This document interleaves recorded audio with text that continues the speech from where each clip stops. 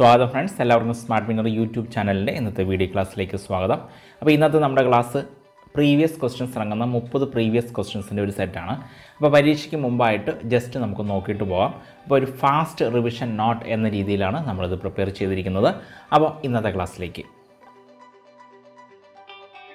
ലോക ലഹരി വിരുദ്ധ ദിനം എന്നാണ്.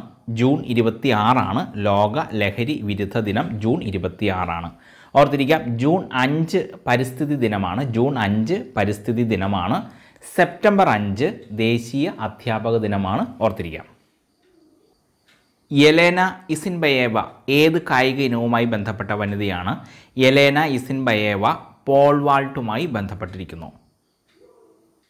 മാൽഗുഡി ഡേയ്സ് ആരുടെ കൃതിയാണ്? ആർ കെ നാരായണൻ്റെ കൃതിയാണ്. മാൽഗുഡി ഡേയ്സ് ആർ കെ നാരായണൻ്റെ കൃതിയാണ് മാൽഗുഡി ഡേയ്സ്. ഇന്ത്യയുടെ ആദ്യ നാവിഗേഷൻ സാറ്റലൈറ്റ് ഏതാണ്? ഓപ്ഷൻ എ IRNSS-1A ആണ് ഇന്ത്യയുടെ ആദ്യ നാവിഗേഷൻ സാറ്റലൈറ്റ്. ഇന്ത്യയുടെ ആദ്യത്തെ വിദൂര സംവേദന ഉപഗ്രഹമാണ് IRS-1A. ഇന്ത്യയുടെ ആദ്യത്തെ വിദൂര സംവേദന ഉപഗ്രഹം IRS-1A ആണ്. വിദ്യാഭ്യാസ ആവശ്യങ്ങൾക്കായി ഇന്ത്യ വിക്ഷേപിച്ച ഉപഗ്രഹമാണ് എഡ്യൂസാറ്റ്. ഓർത്തിരിക്കാം. വിദ്യാഭ്യാസ ആവശ്യങ്ങൾക്കായി ഇന്ത്യ വിക്ഷേപിച്ച ഉപഗ്രഹം എഡ്യൂസാറ്റ്. കേരളത്തിലെ ഏറ്റവും വലിയ ആദിവാസി വിഭാഗം ഏതാണ്? ഓപ്ഷൻ എ ആണ്, പണിയർ ആണ്. കേരളത്തിലെ ഏറ്റവും വലിയ ആദിവാസി വിഭാഗം പണിയർ. സൗരയൂഥത്തിലെ ഏറ്റവും ചെറിയ ഗ്രഹം ഏതാണ്? ബുധനാണ്. സൗരയൂഥത്തിലെ ഏറ്റവും ചെറിയ ഗ്രഹം. സൂര്യനോട് ഏറ്റവും അടുത്ത് നിൽക്കുന്ന ഗ്രഹം തന്നെയാണ് സൗരയൂഥത്തിലെ ഏറ്റവും ചെറിയ ഗ്രഹവും, അതായത് ബുധനാണ്. ഏറ്റവും വലിയ ഗ്രഹം നമുക്കറിയാം വ്യാഴമാണ് ഏറ്റവും വലിയ ഗ്രഹം. സസ്യങ്ങൾക്കും ജന്തുക്കളെ പോലെ പ്രതികരണശേഷി ഉണ്ടെന്ന് തെളിയിച്ച ഇന്ത്യൻ ശാസ്ത്രജ്ഞൻ ആരാണ്? JC ബോസ് ആണ്. ജഗദീഷ് ചന്ദ്ര ബോസ് ആണ്. സസ്യങ്ങൾക്കും ജന്തുക്കളെ പോലെ പ്രതികരണശേഷി ഉണ്ടെന്ന് തെളിയിച്ച ഇന്ത്യൻ ശാസ്ത്രജ്ഞൻ JC ബോസ്. അതുപോലെ നമ്മൾ ഓർത്തിരിക്കാം, സസ്യചലനങ്ങൾ രേഖപ്പെടുത്തുന്ന ഉപകരണമാണ് ക്രെസ്കോഗ്രാഫ്. ഈ ക്രെസ്കോഗ്രാഫ് കണ്ടുപിടിച്ചതും ആര് തന്നെയാണ്? JC ബോസ് ആണ്. സസ്യചലനങ്ങൾ രേഖപ്പെടുത്തുന്ന ഉപകരണമായ ക്രെസ്കോഗ്രാഫ് കണ്ടുപിടിച്ചത് ഓർത്തിരിക്കാം. ഭൗമഗ്രഹങ്ങളുടെ കൂട്ടത്തിൽ ഉൾപ്പെടാത്തത് ഏതാണ്? താഴെ പറയുന്നവയിൽ ഭൗമഗ്രഹങ്ങളുടെ കൂട്ടത്തിൽ ഉൾപ്പെടാത്തത് ശനിയാണ്. ഓർത്തിരിക്കാം. ഇനി ഏതൊക്കെയാണ് ഭൗമഗ്രഹങ്ങൾ? ബുധൻ, ശുക്രൻ, ഭൂമി, ചൊവ്വ എന്നിങ്ങനെ ആദ്യത്തെ 4 ഗ്രഹങ്ങളാണ് ഭൗമഗ്രഹങ്ങൾ. ബുധൻ, ശുക്രൻ, ഭൂമി, ചൊവ്വ. ബാക്കി ഉള്ള ഗ്രഹങ്ങളെല്ലാം ബഹിർഗ്രഹങ്ങൾ എന്നാണ് അറിയപ്പെടുന്നത്. വ്യാഴം, അതായത് ഏറ്റവും വലിയ ഗ്രഹമായ വ്യാഴം മുതലുള്ളവയാണ് ബഹിർഗ്രഹങ്ങൾ എന്ന് അറിയപ്പെടുന്നത്. ഓർത്തിരിക്കാം. വൾക്കനൈസേഷൻ പ്രവർത്തനത്തിൽ റബ്ബറിനോടൊപ്പം ചേർക്കുന്ന പദാർത്ഥം ഏതാണ്? ഓപ്ഷൻ ബി ആണ്, സൾഫർ ആണ്. വൾക്കനൈസേഷൻ പ്രവർത്തനത്തിൽ റബ്ബറിനോടൊപ്പം ചേർക്കുന്ന പദാർത്ഥം അഥവാ റബ്ബറിനോടൊപ്പം സൾഫർ ചേർക്കുന്ന പ്രക്രിയയാണ് വൾക്കനൈസേഷൻ എന്ന് സാമാന്യ രീതിയിൽ പറയാം. ഗന്ധകം എന്നറിയപ്പെടുന്നത് സൾഫറാണ്. ഓർത്തിരിക്കാം. വെടിമരുന്നിനോടൊപ്പം ജ്വാലയ്ക്ക് മഞ്ഞ നിറം ലഭിക്കാൻ ചേർക്കുന്ന ലോഹ ലവണം ഏതാണ്? ഓപ്ഷൻ എ ആണ്, സോഡിയം ആണ്. വെടിമരുന്നിനോടൊപ്പം ജ്വാലയ്ക്ക് മഞ്ഞ നിറം ലഭിക്കാൻ ചേർക്കുന്ന ലോഹ ലവണം. അതോടൊപ്പം നമുക്ക് ഓർത്തിരിക്കാം, വെടിമരുന്ന് കത്തുമ്പോൾ ചുവപ്പ് നിറം ജ്വാലയ്ക്ക് ലഭിക്കുന്നതിനായി ചേർക്കുന്നത് എന്താണ്? സ്ട്രോൺഷ്യമാണ്. വെടിമരുന്ന് കത്തുമ്പോൾ ജ്വാലയ്ക്ക് ചുവപ്പ് നിറം ലഭിക്കാനായിട്ട് ചേർക്കുന്നത്. അതുപോലെ വെടിമരുന്ന് കത്തുമ്പോൾ പച്ച നിറം ലഭിക്കാനായിട്ട് ചേർക്കുന്നത് ഏതാണ്? ബേരിയമാണ്. ഓർത്തിരിക്കുക, ബേരിയം പച്ച നിറം ലഭിക്കാനായിട്ട് ചേർക്കുന്നു. ആസ്കോർബിക് ആസിഡ് എന്ന പേരിൽ അറിയപ്പെടുന്ന ജീവകം ഏതാണ്? ഓപ്ഷൻ സി ആണ്. നമുക്കറിയാം ജീവകം സി ആണ്. ആസ്കോർബിക് ആസിഡ് എന്ന പേരിൽ അറിയപ്പെടുന്ന ജീവകം സി. ഒരു പ്രൊജക്ടൈലിന് പരമാവധി റേഞ്ച് ലഭിക്കുവാൻ ഏത് കോണളവിൽ വിക്ഷേപിക്കണം? അപ്പോൾ നമ്മൾ എറിയുന്ന ഒരു സാധനത്തിൻ്റെ പേരാണ് പ്രൊജക്ടൈൽ. അപ്പോൾ പ്രൊജക്ടൈലിന് പരമാവധി റേഞ്ച് ലഭിക്കുവാൻ ഏത് കോണളവിൽ വിക്ഷേപിക്കണം? ഓപ്ഷൻ ഡി ആണ് ഉത്തരം, 45 ഡിഗ്രി. അതായത് വെർട്ടിക്കലായിട്ടുള്ള 90 ഡിഗ്രിയിലല്ല, അല്ലെങ്കിൽ തിരശ്ചീനമായിട്ടുള്ള 0 ഡിഗ്രിയിലുമല്ല, രണ്ടിൻ്റെയും ഇടയിലായിട്ട് 45 ഡിഗ്രിയിൽ വേണം ഒരു പ്രൊജക്ടൈൽ പരമാവധി ദൂരം സഞ്ചരിക്കാനായിട്ട് വിക്ഷേപിക്കേണ്ടത്, 45 ഡിഗ്രിയിൽ. അന്തരീക്ഷ താപനിലയിൽ ദ്രാവകാവസ്ഥയിൽ കാണപ്പെടുന്ന ലോഹം ഏതാണ്? മെർക്കുറിയാണ്. അന്തരീക്ഷ താപനിലയിൽ ദ്രാവകാവസ്ഥയിൽ കാണപ്പെടുന്ന ലോഹം ഓപ്ഷൻ സി മെർക്കുറിയാണ്. അപ്പോൾ നമുക്ക് ഓർത്തിരിക്കാം, ക്വിക്ക് സിൽവർ എന്ന പേരിൽ അറിയപ്പെടുന്നത് മെർക്കുറിയാണ്. അതുപോലെ മെർക്കുറിയുടെ അയിരാണ് സിന്നാബാർ. സിന്നാബാർ എന്ന് പറയുന്നത് മെർക്കുറിയുടെ അയിരാണ്. ദ്രവണാങ്കം ഏറ്റവും കുറഞ്ഞ ലോഹമാണ് മെർക്കുറി. അതുകൊണ്ടാണ് അത് സാധാരണ ഊഷ്മാവിൽ അത് ദ്രാവകാവസ്ഥയിൽ കാണപ്പെടുന്നത്. അതുപോലെ മീനമാത രോഗം അല്ലെങ്കിൽ ക്യാറ്റ് വാക്ക് ഡിസീസ് എന്നറിയപ്പെടുന്ന രോഗത്തിന് കാരണം ഏതാണ്? മെർക്കുറിയാണ്. അതുപോലെ വീണ്ടും ഓർത്തിരിക്കുക, മെർക്കുറിയുടെ ലോഹസങ്കരങ്ങൾ അറിയപ്പെടുന്നത് അമാൽഗങ്ങൾ എന്നാണ്. മെർക്കുറിയുടെ ലോഹസങ്കരങ്ങൾ അമാൽഗങ്ങൾ എന്ന് അറിയപ്പെടുന്നു. ശബ്ദത്തിൻ്റെ ഉച്ചത രേഖപ്പെടുത്തുന്നതിനുള്ള യൂണിറ്റ് ഏതാണ്? ഓപ്ഷൻ എ ആണ്, ഡെസിബൽ ആണ്. ശബ്ദത്തിൻ്റെ ഉച്ചത രേഖപ്പെടുത്തുന്നതിനുള്ള യൂണിറ്റ് ഓപ്ഷൻ എ, ഡെസിബൽ. ചുവന്ന ചീരയ്ക്ക് ആ നിറം ലഭിക്കുന്നതിന് കാരണമായ പദാർത്ഥം ഏതാണ്? സാന്തോഫിൽ ആണ്. ഓപ്ഷൻ ബി, സാന്തോഫിൽ ആണ്. ചുവന്ന ചീരയ്ക്ക് ആ നിറം ലഭിക്കുന്നതിന് കാരണമായ പദാർത്ഥം സാന്തോഫിൽ. അതുപോലെ നമുക്ക് ഓർത്തിരിക്കാം, തക്കാളി പഴുക്കുമ്പോൾ ചുവപ്പ് നിറം നൽകുന്ന വർണ്ണവസ്തുവാണ് ലൈക്കോപ്പിൻ. തക്കാളി പഴുക്കുമ്പോൾ ചുവപ്പ് നിറം നൽകുന്ന വർണ്ണവസ്തു ലൈക്കോപ്പിനാണ്. മഞ്ഞളിന് നിറം നൽകുന്നത് എന്താണ്? കുർക്കുമിൻ ആണ്. മഞ്ഞളിന് നിറം നൽകുന്നത് കുർക്കുമിൻ. ബീറ്റ്റൂട്ടിന് നിറം നൽകുന്നത് ഏതാണ്? ബീറ്റ സയാനിനാണ് ബീറ്റ്റൂട്ടിന് നിറം നൽകുന്നത്. നമുക്ക് ഓർത്തിരിക്കാം. ബാക്ടീരിയകൾ കാരണമല്ലാതെ ഉണ്ടാകുന്ന രോഗം ഏതാണ്? അപ്പോൾ താഴെ പറയുന്നവയിൽ ഓപ്ഷൻ ഡി ആണ്, ചിക്കൻ പോക്സ് ആണ് ബാക്ടീരിയ മൂലമല്ലാതെ ഉണ്ടാകുന്ന രോഗത്തിന് ഉദാഹരണം. ചിക്കൻ പോക്സ് ഒരു വൈറസ് രോഗമാണ്. സുഖവാസ കേന്ദ്രമായ മൗണ്ട് അബു പട്ടണം സ്ഥിതി ചെയ്യുന്നത് ഏത് പർവ്വതനിരയിലാണ്? നമുക്കറിയാം, മൗണ്ട് അബു പട്ടണം രാജസ്ഥാനിലാണ് സ്ഥിതി ചെയ്യുന്നത്. രാജസ്ഥാനിൽ സ്ഥിതി ചെയ്യുന്ന ഒരു പർവ്വതനിരയാണ് ആരവല്ലി പർവ്വതനിരകൾ. അപ്പോൾ അതുകൊണ്ട് മൗണ്ട് അബു പട്ടണം ഏത് പർവ്വതനിരകളിലാണ്? ഓപ്ഷൻ ഡി, ആരവല്ലി പർവ്വതനിരകളിലാണ് സ്ഥിതി ചെയ്യുന്നത്. കേരള നവോത്ഥാനത്തിൻ്റെ പിതാവായി അറിയപ്പെടുന്നത് ശ്രീനാരായണ ഗുരുവാണ്. ഓപ്ഷൻ സി, നമുക്കെല്ലാവർക്കും അറിയാം, കേരള നവോത്ഥാനത്തിൻ്റെ പിതാവായി അറിയപ്പെടുന്നത് ശ്രീനാരായണ ഗുരുവാണ്. അപ്പോൾ നമുക്കറിയാം, ശ്രീനാരായണ ഗുരു ജനിച്ചത് എവിടെയാണ്? തിരുവനന്തപുരം ചെമ്പഴന്തിയിൽ വയൽവാരം വീട്ടിലാണ് അദ്ദേഹം ജനിച്ചത്. 1856 ചെമ്പഴന്തിയിൽ വയൽവാരം വീട്ടിൽ അദ്ദേഹം ജനിക്കുന്നത്. ഇനി അദ്ദേഹം അരുവിപ്പുറം ശിവപ്രതിഷ്ഠ നടത്തിയ വർഷം പ്രധാനമാണ്. 1888 1888 അദ്ദേഹം അരുവിപ്പുറം ശിവപ്രതിഷ്ഠ നടത്തിയത്. SNDP രൂപീകൃതമായത് ഏത് വർഷമാണ്?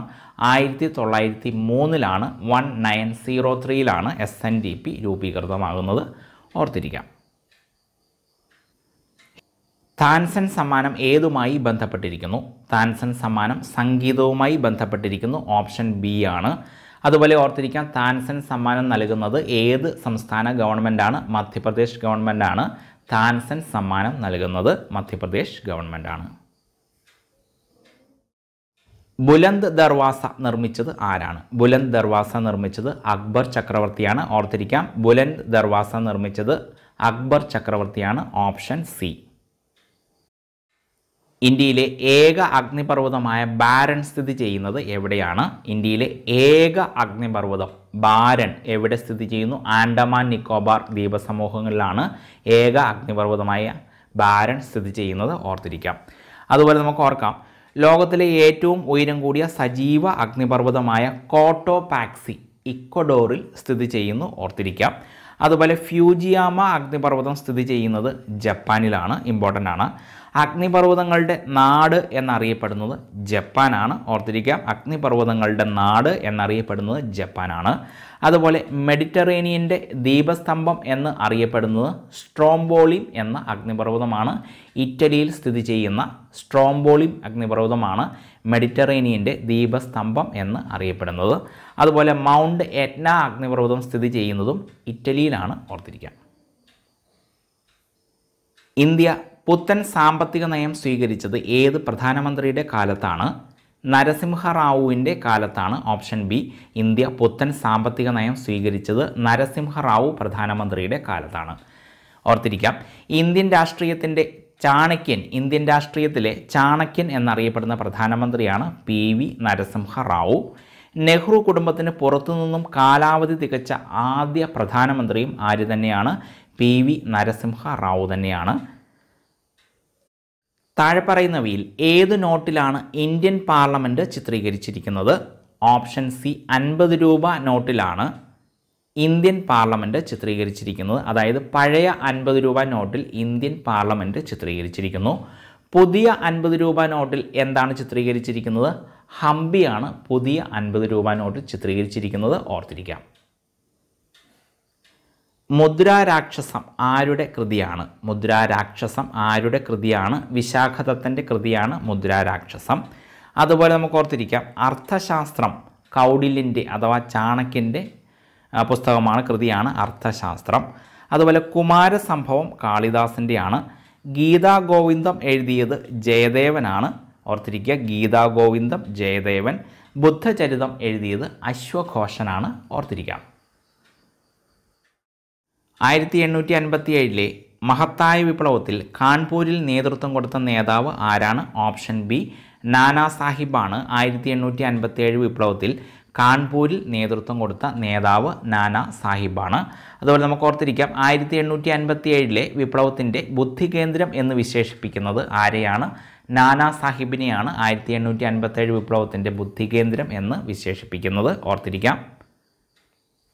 താഷ്കൻഡ് പ്രഖ്യാപനത്തിൽ ഒപ്പുവെച്ച ഇന്ത്യൻ പ്രധാനമന്ത്രി ആരാണ്? Option B Lal Bahadur ശാസ്ത്രിയാണ്. താഷ്കൻഡ് പ്രഖ്യാപനത്തിൽ ഒപ്പുവെച്ച ഇന്ത്യൻ പ്രധാനമന്ത്രി Lal Bahadur Shastri.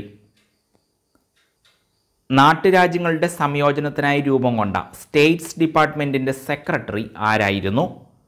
Option A V P മേനോനാണ്. മലയാളിയായ വി പി മേനോനാണ് നാട്ടുരാജ്യങ്ങളുടെ സംയോജനത്തിനായി രൂപം കൊണ്ട സ്റ്റേറ്റ്സ് ഡിപ്പാർട്ട്മെൻറ്റിൻ്റെ സെക്രട്ടറി വി പി മേനോനായിരുന്നു. അതുപോലെ നമുക്ക് ഓർത്തിരിക്കാം നാട്ടുരാജ്യങ്ങളുടെ സംയോജനത്തിന് നേതൃത്വം നൽകിയത് ആരായിരുന്നു? സർദാർ വല്ലഭായ് പട്ടേലായിരുന്നു. ഇന്ത്യയുടെ ഉരുക്കുമനുഷ്യൻ എന്നറിയപ്പെടുന്ന സർദാർ വല്ലഭായ് പട്ടേലാണ് നാട്ടുരാജ്യങ്ങളുടെ സംയോജനത്തിന് നേതൃത്വം നൽകിയത്. 1964-66 യൂണിവേഴ്സിറ്റി വിദ്യാഭ്യാസ കമ്മീഷൻ്റെ ചെയർമാൻ ആരായിരുന്നു? Option B doctor V S കോത്താരിയാണ്. 1964-66 university വിദ്യാഭ്യാസ കമ്മീഷൻ്റെ chairman doctor V S Kothari. അന്യായമായി തടവിലാക്കപ്പെട്ട ഒരാളെ വിടുവിക്കാൻ ഉപയോഗിക്കുന്ന റിട്ട് ഏതാണ്? നമുക്കറിയാം ഹേബിയസ് കോർപ്പസ്, ഓപ്ഷൻ ഡി ആണ്. അന്യായമായി തടവിലാക്കപ്പെട്ട ഒരാളെ വിടുവിക്കാൻ ഉപയോഗിക്കുന്ന റിട്ടാണ് ഹേബിയസ് കോർപ്പസ്. ഓർക്കാം, നിങ്ങൾക്ക് ശരീരം ഏറ്റെടുക്കാം എന്ന അർത്ഥം വരുന്ന റിട്ടാണ് ഹേബിയസ് കോർപ്പസ്. 1956 നിലവിൽ വന്ന സംസ്ഥാനങ്ങളിൽ ഉൾപ്പെടാത്തത് താഴെ പറയുന്നവയിൽ ഏതാണ്? ഓപ്ഷൻ ബി ഹിമാചൽ പ്രദേശാണ് 1956 നിലവിൽ വന്ന സംസ്ഥാനങ്ങളിൽ ഉൾപ്പെടാത്തത്. നമുക്കറിയാം 1956 സ്റ്റേറ്റ് റീഓർഗനൈസേഷൻ ആക്ട് പ്രകാരം 14 സംസ്ഥാനങ്ങളും 6 യൂണിയൻ ടെറിട്ടറീസുമാണ് ഉണ്ടായിരുന്നത്. അപ്പോൾ ഈ 6 കേന്ദ്രഭരണ പ്രദേശങ്ങളിൽ ഉൾപ്പെട്ട ഒരു കേന്ദ്രഭരണ പ്രദേശമായിരുന്നു 1956 ഹിമാചൽ പ്രദേശ്. പിന്നീട് 1971 ഹിമാചൽ പ്രദേശിന് സ്റ്റേറ്റ്ഹുഡ് കൈവന്നത്, ഓർത്തിരിക്കാം. 6 മുതൽ 14 വയസ്സ് വരെയുള്ള കുട്ടികൾക്ക് നിർബന്ധിതവും സൗജന്യവുമായ വിദ്യാഭ്യാസം ഉറപ്പുവരുത്തുന്ന അനുച്ഛേദം ഏതാണ്? ഓപ്ഷൻ ബി അനുച്ഛേദം 21A ആണ്. 6 മുതൽ 14 വയസ്സ് വരെയുള്ള കുട്ടികൾക്ക് നിർബന്ധിതവും സൗജന്യവുമായ വിദ്യാഭ്യാസം ഉറപ്പുവരുത്തുന്ന അനുച്ഛേദം 21A ആണ്. അപ്പോൾ നമുക്ക് അതുപോലെ ഓർത്തിരിക്കാം, മൗലിക അവകാശങ്ങളുടെ നട്ടെല്ല് എന്നറിയപ്പെടുന്ന ആർട്ടിക്കിൾ ഏതാണ്? ആർട്ടിക്കിൾ 19 ആണ്. മൗലികാവകാശങ്ങളുടെ നട്ടെല്ല് എന്നറിയപ്പെടുന്ന ആർട്ടിക്കിൾ 19 ആണ്. അതുപോലെ ഓർത്തിരിക്കുക, മൗലികാവകാശങ്ങളുടെ അടിത്തറ എന്നറിയപ്പെടുന്ന ആർട്ടിക്കിളാണ് ആർട്ടിക്കിൾ 21. ഓർത്തിരിക്കുക, മൗലികാവകാശങ്ങളുടെ അടിത്തറ എന്നറിയപ്പെടുന്ന ആർട്ടിക്കിളാണ് ആർട്ടിക്കിൾ 21. അതുപോലെ ആർട്ടിക്കിൾ 17 അയിത്തം നിരോധിക്കുന്ന ആർട്ടിക്കിളാണ് ആർട്ടിക്കിൾ 17. നമുക്ക് ഓർത്തിരിക്കാം. തണ്ണീർമുക്കം ബണ്ട് ഏത് കായലിന് കുറുകെയാണ് നിർമ്മിച്ചിരിക്കുന്നത്? ഓപ്ഷൻ എ വേമ്പനാട്ട് കായലിന് കുറുകെയാണ് തണ്ണീർമുക്കം ബണ്ട് നിർമ്മിച്ചിരിക്കുന്നത്. വേമ്പനാട്ട് കായലിലാണ്. അപ്പോൾ നമുക്കറിയാം കേരളത്തിലെ ഏറ്റവും വലിയ കായലാണ് വേമ്പനാട്ട് കായൽ. അതുപോലെ തണ്ണീർമുക്കം ബണ്ട്, തോട്ടപ്പള്ളി സ്പിൽവേ ഇവ രണ്ടും സ്ഥിതി ചെയ്യുന്ന കായൽ ഏതാണ്? വേമ്പനാട്ട് കായലാണ്, ഓർത്തിരിക്കാം. ബാങ്കിങ് റെഗുലേഷൻ ആക്ട് നടപ്പിലാക്കിയ വർഷം ഏതാണ്? ഓപ്ഷൻ ബി 1949 ആണ്. ബാങ്കിങ് റെഗുലേഷൻ ആക്ട് നടപ്പിലാക്കിയ വർഷം 1949. അതുപോലെ നമുക്ക് ഓർത്തിരിക്കാം, പരിസ്ഥിതി സംരക്ഷണ നിയമം നിലവിൽ വന്നത് 1986 പരിസ്ഥിതി സംരക്ഷണ നിയമം നിലവിൽ വന്നത് 1986. ഗാർഹിക പീഡന സംരക്ഷണ നിയമം പാസ്സാക്കിയത് 2005. വിവരാവകാശ നിയമവും പാസ്സാക്കിയത് 2005 വിവരാവകാശ നിയമം നിലവിൽ വന്നത് 2005 ഒക്ടോബർ 12 വളരെ ഇമ്പോർട്ടൻ്റ് ആണ്. അതുപോലെ ഓർത്തിരിക്കുക, ആദായ നികുതി നിയമം നിലവിൽ വരുന്നത് 1962 ഓർത്തിരിക്കണം. ഭിലായ് ഇരുമ്പുരുക്ക് നിർമ്മാണശാല ഏത് പഞ്ചവത്സര പദ്ധതി കാലത്താണ് ആരംഭിച്ചത്? 1956-61 ഓപ്ഷൻ ഡി ആണ് ആൻസർ. അതായത് സെക്കൻഡ് 5 ഇയർ പ്ലാനിൻ്റെ വർഷമാണ്, ടെന്യൂറാണ് 1956-61 എന്നത്. നമുക്കറിയാം ഭിലായ് ഇരുമ്പുരുക്ക് നിർമ്മാണശാല ഛത്തീസ്ഗഡിൽ സ്ഥിതി ചെയ്യുന്നു. റഷ്യയുടെ സഹായത്തോടെ ഇന്ത്യ നിർമ്മിച്ച ഒരു ഇരുമ്പുരുക്ക് നിർമ്മാണശാലയാണ് ഭിലായ്. അതുപോലെ നമുക്ക് ഓർത്തിരിക്കാം, സെക്കൻഡ് പഞ്ചവത്സര പദ്ധതി, രണ്ടാം പഞ്ചവത്സര പദ്ധതി എന്ന് പറയുന്ന വ്യവസായത്തിന് ഊന്നൽ നൽകിയ പഞ്ചവത്സര പദ്ധതിയായിരുന്നു. ആദ്യത്തെ പഞ്ചവത്സര പദ്ധതി കൃഷിക്ക് ഊന്നൽ നൽകിയതായിരുന്നു, ഓർത്തിരിക്കാം. ഓക്കെ ഫ്രണ്ട്സ്, ഇന്നത്തെ ക്ലാസ് നിങ്ങൾക്ക് ഉപകാരപ്രദമായെങ്കിൽ ലൈക്ക് ചെയ്യാൻ മറക്കരുത്. നിങ്ങളുടെ അഭിപ്രായങ്ങളും നിർദ്ദേശങ്ങളും കമൻറ്റ് ബോക്സിൽ രേഖപ്പെടുത്തുക. അതുപോലെ ആദ്യമായാണ് ചാനൽ കാണുന്നതെങ്കിൽ സബ്സ്ക്രൈബ് ചെയ്യുക. ബെൽ ബട്ടൺ കൂടി അമർത്തുകയാണെങ്കിൽ പുതിയ ക്ലാസ്സുകൾ അപ്ലോഡ് ചെയ്യുമ്പോൾ തന്നെ മൊബൈലിൽ നോട്ടിഫിക്കേഷൻ ലഭിക്കുന്നതാണ്. Okay.